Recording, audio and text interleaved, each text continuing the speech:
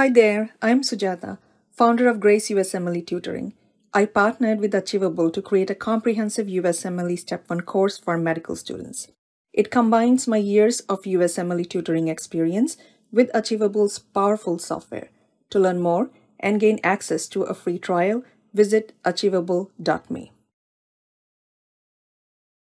Hi everyone, I'm Sujata, founder of Grace USMLE and USMLE author at Achievable.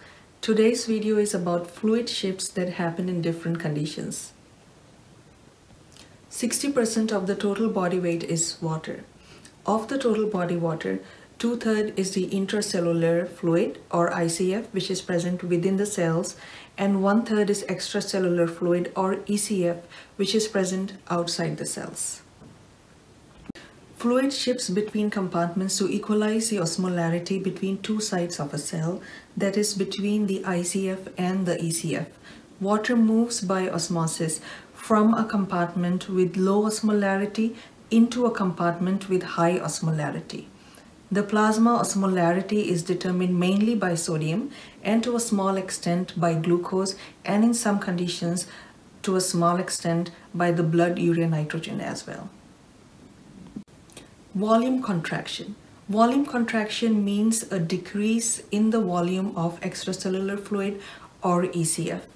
Depending on whether the plasma osmolarity stays the same, decreases, or increases, volume contraction may be isoosmotic, hypoosmotic, or hyperosmotic respectively. Isoosmotic volume contraction is seen in burns and diarrhea.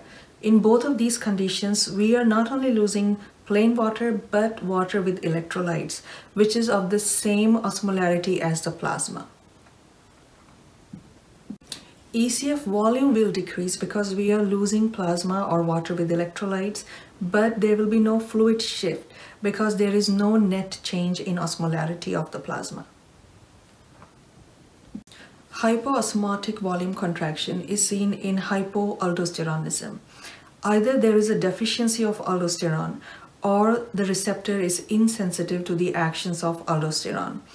Because of that, body is not able to retain sodium, which leads to a decrease in the osmolarity of the extracellular fluid. Since there is a decrease in osmolarity of the ECF, there will be fluid shift, and fluid will shift from the ECF into the ICF. As a result, ECF volume will decrease, whereas ICF volume will increase. Hyperosmotic volume contraction is seen in fever, sweating, and diabetes insipidus. In all of these conditions, body is losing plain water without electrolytes. It results in an increase in osmolarity in the ECF, which leads to a fluid shift from the ICF into the ECF. Volume expansion. Volume expansion means there is an increase in volume of the ECF or extracellular fluid. Depending on whether the osmolarity of the ECF stays the same, decreases, or increases, volume expansion may be isotonic, hypotonic, or hypertonic respectively.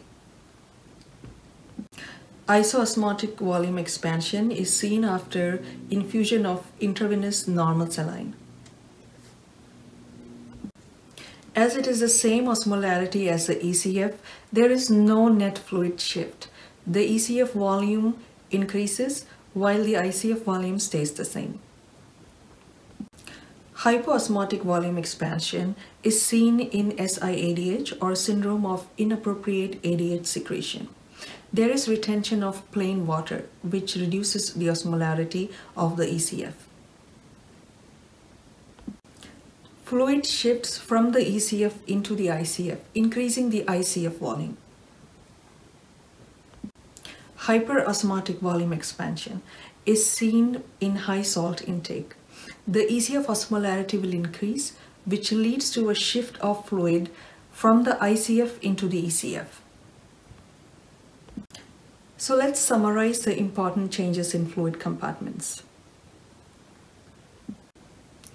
In isoosmotic volume contraction, the osmolarity is staying the same.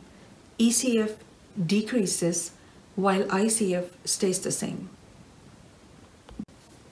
In hyperosmotic volume contraction, both the osmolarity and the ECF volume will decrease while the ICF volume will increase.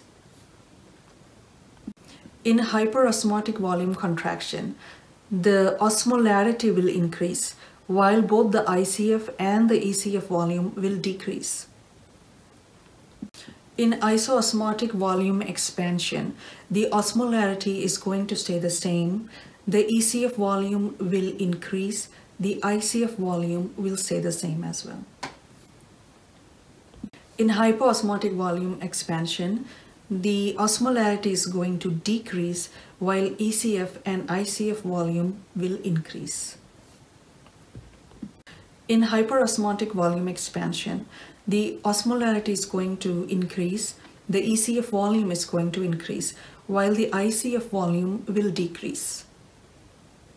Thanks for watching. Hope this video helped you clear some concepts on fluid shifts between body compartments.